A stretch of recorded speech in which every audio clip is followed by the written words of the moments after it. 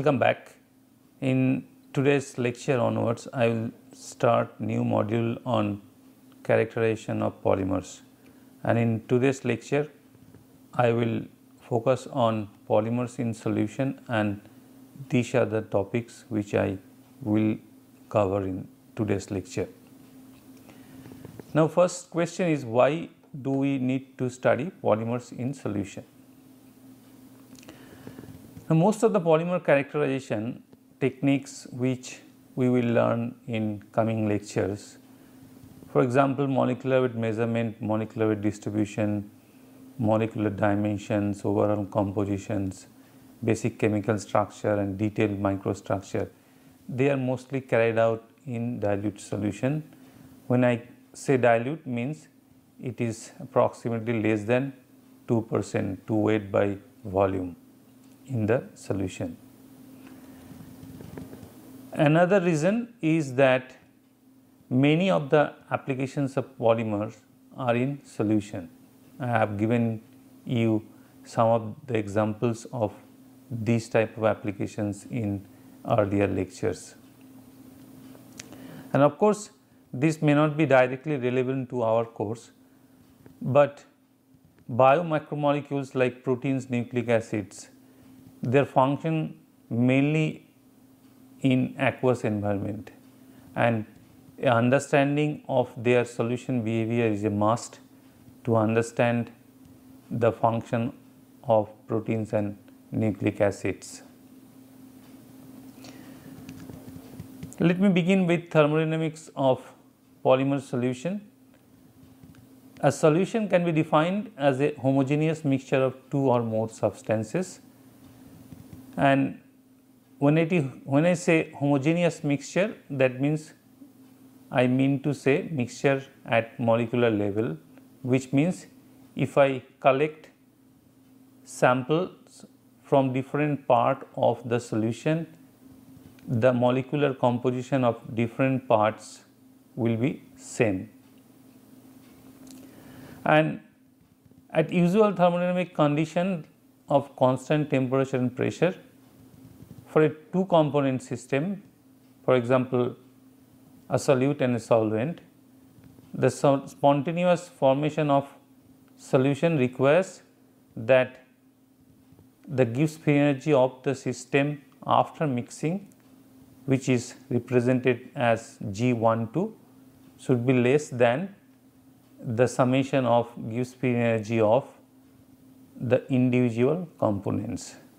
Now, going forward, we will generally represent 1 for the solvent component and 2 for the solute component in the solution,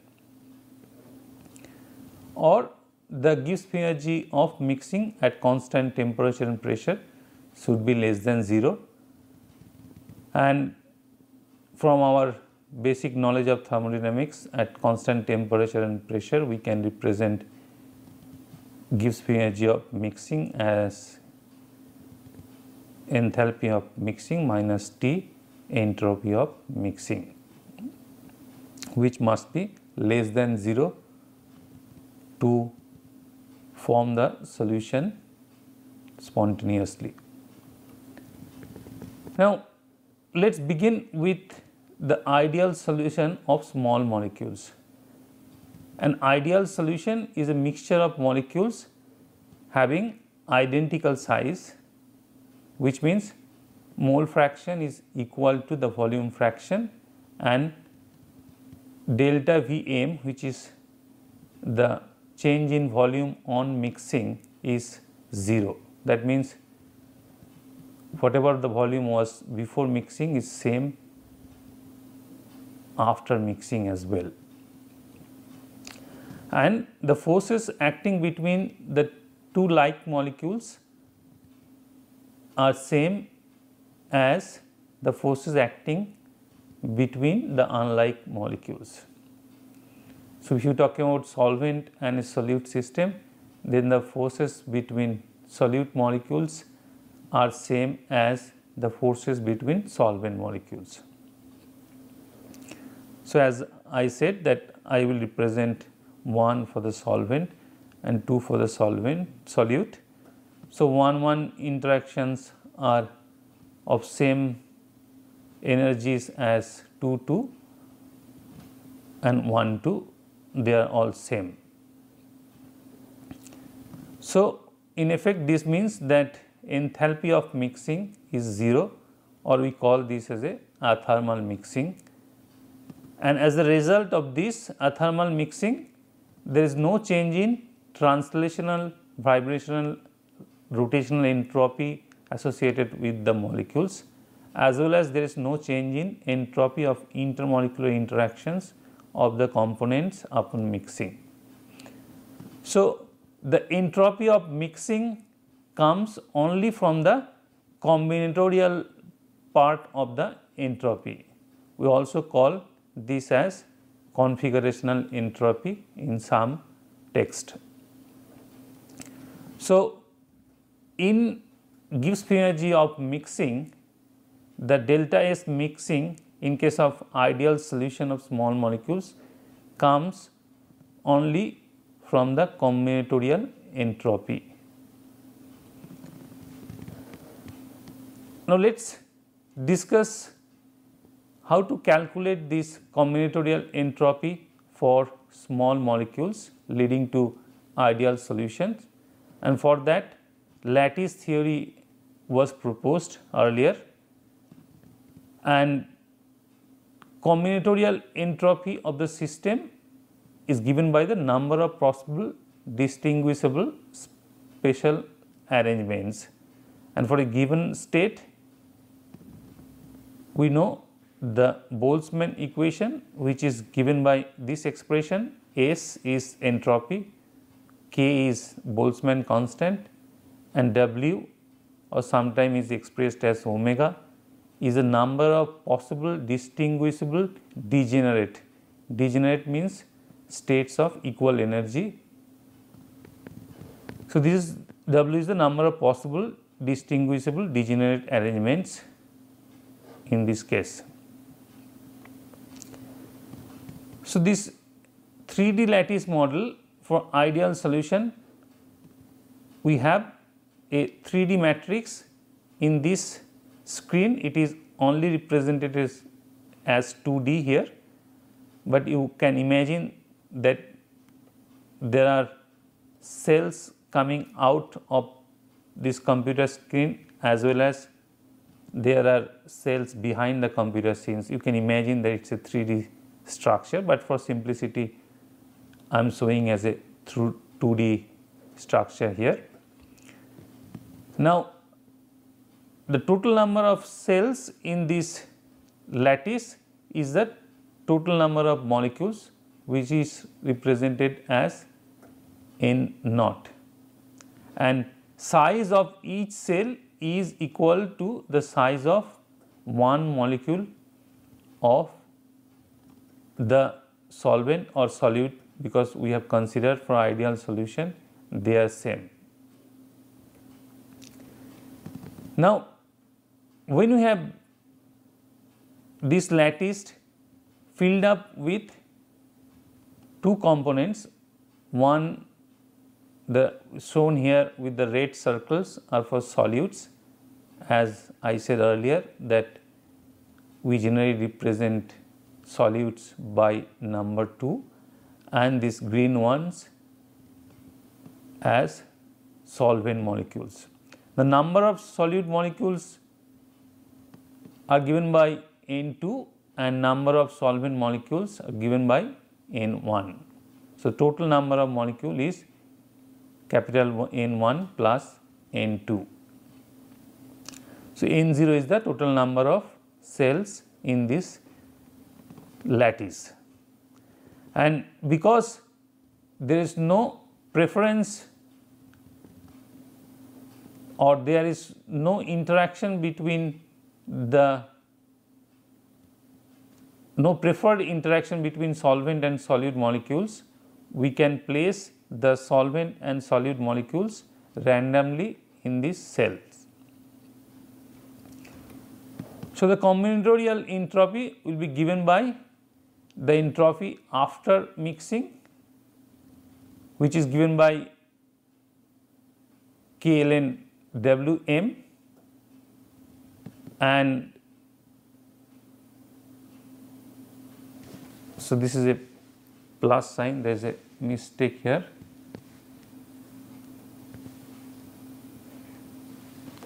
K ln Wm, and the entropy before mixing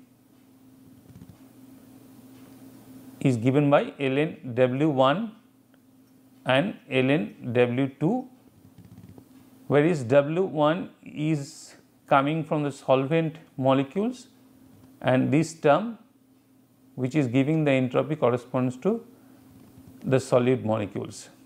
Now, if this lattice was filled up with only solid molecules with only red circles, then how many different ways we can arrange, how many different distinguishable ways we can arrange these circles? It would be only one, because no matter how many interchange between these circles you make, you will always land up with the same arrangement, because they are all red circles. So, W2 would be equals to 1.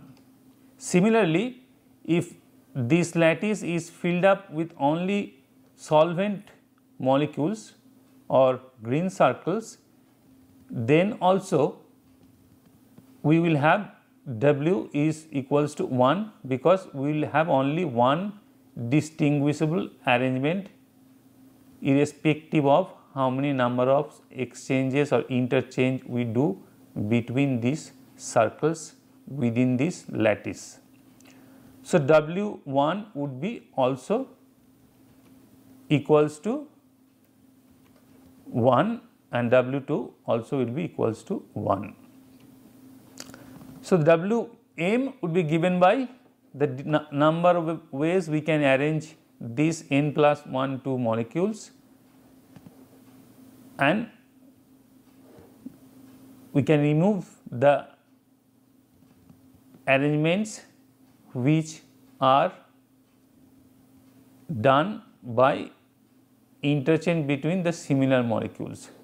So, we get the number of distinguishable arrangements can be possible from N1 solvent molecules and N1 solute molecules and N1 solvent molecules will be given by this expression, and so the combinatorial entropy for this mixture is given by this expression.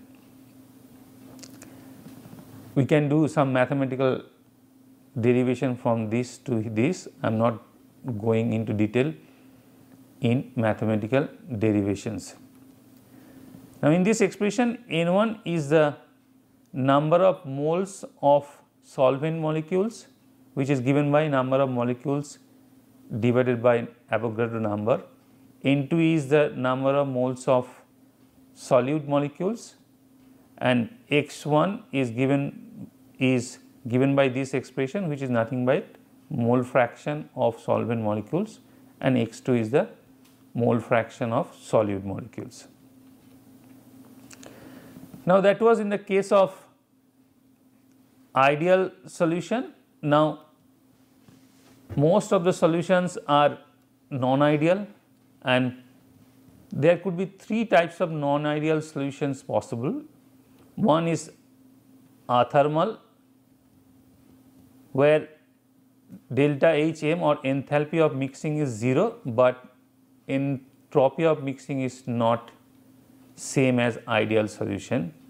Second possibility is just the reverse, where delta S mixing is same as ideal solution, but enthalpy of mixing is not equals to 0.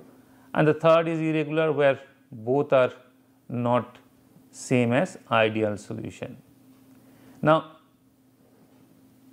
most of the cases small molecules, they differ from ideality because of non-athermal mixing or in another way, that enthalpy of mixing is not equals to 0. For example, if we mix water with ethanol, we will get non-ideal behavior because of delta Hm not equals to 0.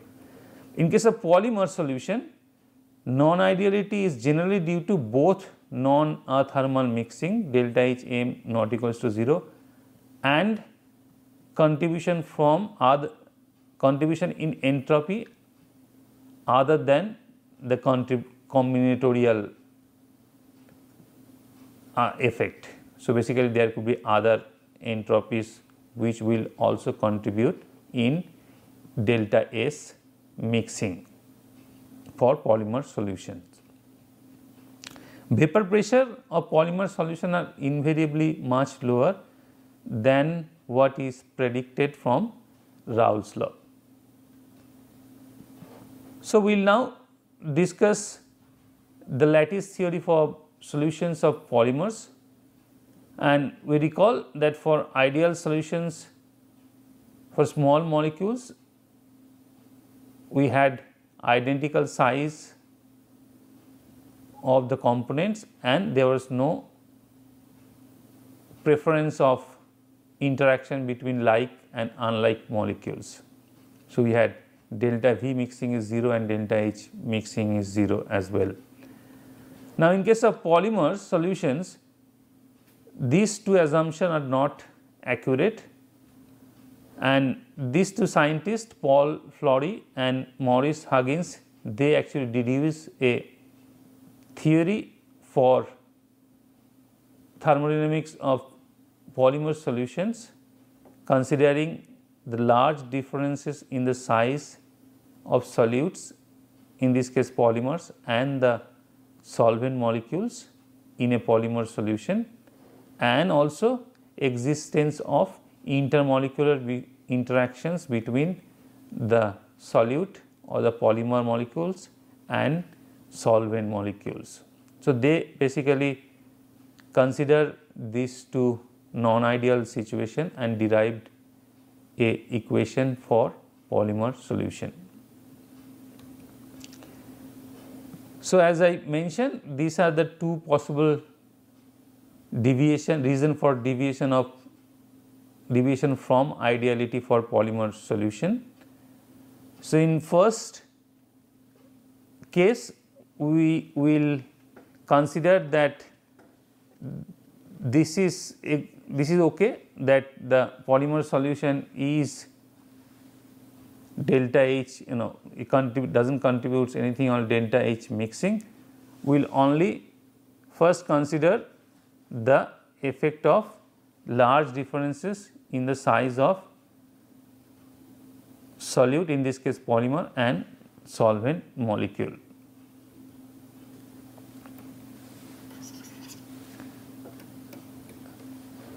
Now, for this they considered, the Flory and Huggins, they considered that the polymer molecules to be chains of segments and each segments being equal in size to the solvent molecule. So, that they basically consider that a polymer chain consists of several segments of equal length and each segment have same volume as the volume of a solvent molecule. So, the number of segment in one polymer molecule is given by V2m divided by V1m, where V2m is the volume of one polymer molecule or molar volume of polymer, divided by this is the volume for one solvent molecule or 1 mole of solvent molecule, as we consider in case of polymers as well. So, this is molar volume of polymer and this one is molar volume of solvent. So, X is proportional to the degree of polymerization, but not necessarily equal to the degree of polymerization for that particular polymer. Now, if I consider N2 is the number of polymer molecules, then total number of segments present in the solution, total number of polymer segments present in the solution is given by X N2. X is the number of segment for one polymer and N2 is the total number of polymer molecules. So, this is the total number of polymer segments in solution. Now, if I have N1 number of solvent molecules, then I need to construct a lattice with a total number of this many cells plus N1 cells, then we can fill all these cells with either a solvent molecule or a polymer segment. So, we can construct a lattice, 3D lattice having N0 or N0 number of cells, and each of these cells will be filled with either a solvent molecule or a polymer segment.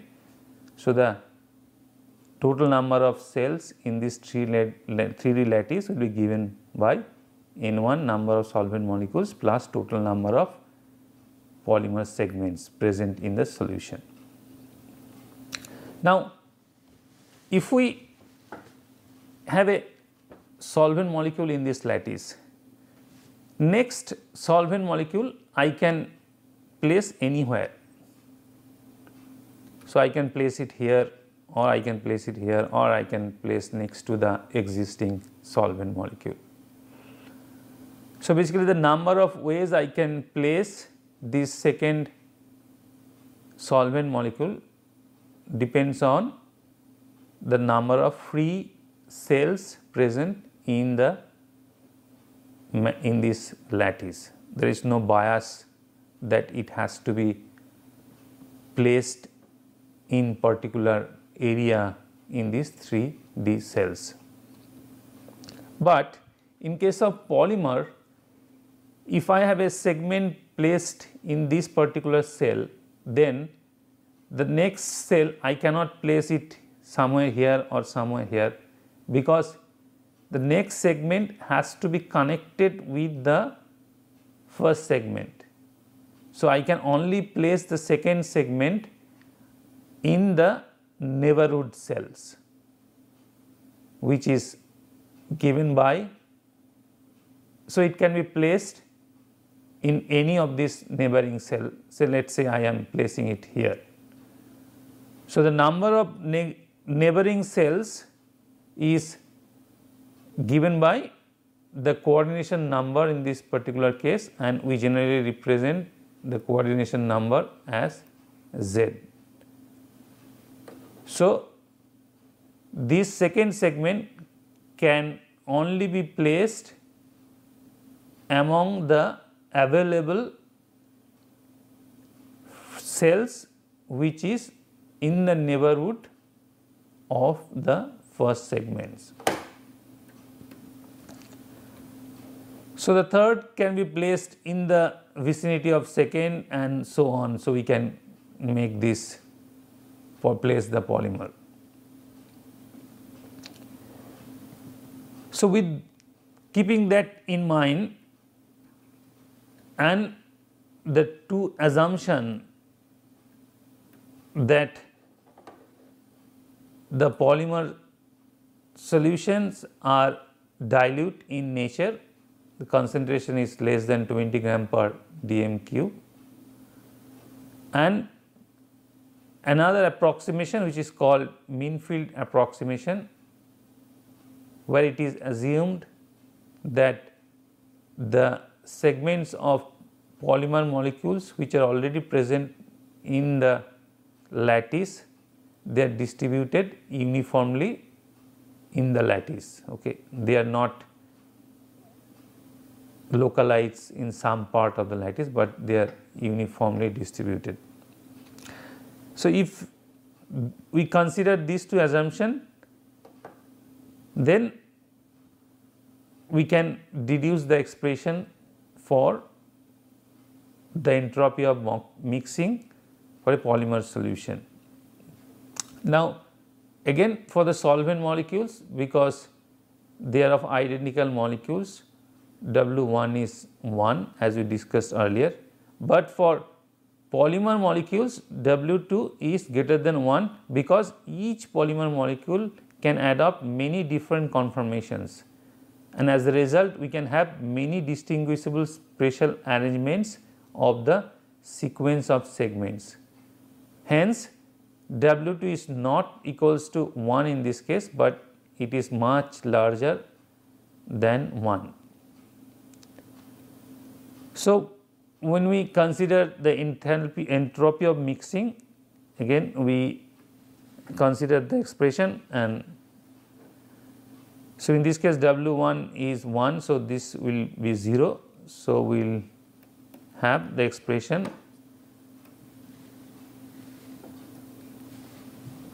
K ln Wm minus K ln W2. Now in this case the model is derived by Flory and Huggins such a way that they found out the number of ways each polymer sample segment can be introduced in the lattice, where the lattice was partially filled with some of the polymer molecules. Then if this segment has to be placed, then it has to be placed in the vicinity of this segment. And how many number of these cells totally available is Z, but out of that Z number of neighboring cells, some are already occupied with existing polymer segments. Now, so it can be only placed in the free neighborhood cells, and that free neighborhood number of free neighborhood cells will be given by Z minus 2, one this side and another the other side, multiplied by the volume fraction of the polymer molecules present in the system. So when a fresh segment is introduced in the cell, the number of ways it can be introduced within the cell is proportional to Z minus 1, Z minus 2 multiplied by the volume fraction of the polymer molecule. Now I am not going in the detailed process of derivation of Flory-Huggins equation, but I am straight going to the expression they have derived for entropy of mixing, which is given by this expression. In case of small molecules we had mole fraction.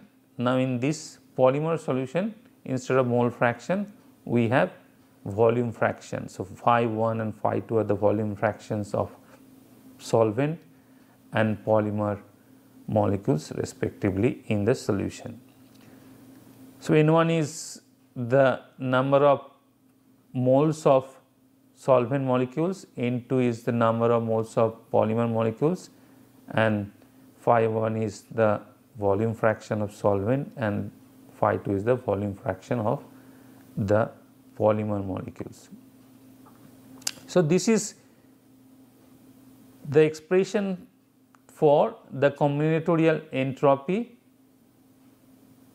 for a polymer solution derived by Flory and Huggins. Why this is combinatorial? Remember, till now we are assuming that delta Hm or enthalpy of mixing is 0. That means the only contribution to this entropy of mixing comes from combinatorial entropy.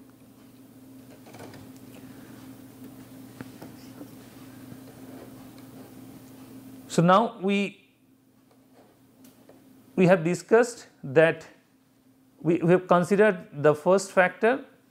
Now let us consider that this is also not true. So, we need to consider this factor as well,